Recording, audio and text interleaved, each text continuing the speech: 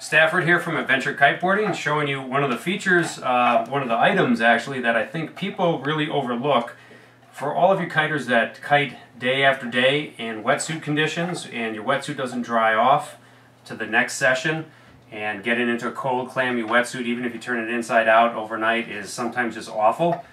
This is the HangAir Dryer, and what this is a motorized fan that you put your wetsuit over, and it will dry your wetsuit, even a heavy 654, in a matter of hours, so that next session you go out the next day, it will be ready to go. It's a strong steel hanger.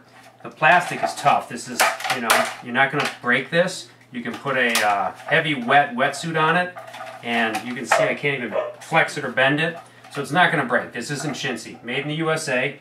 Comes with a huge long cord, which is like 15 feet long, because obviously sometimes when you're drying your wetsuit, it is not right next to your outlet. You maybe want this over the shower or by draining your garage, something like that, and you've got a long enough cord to do it.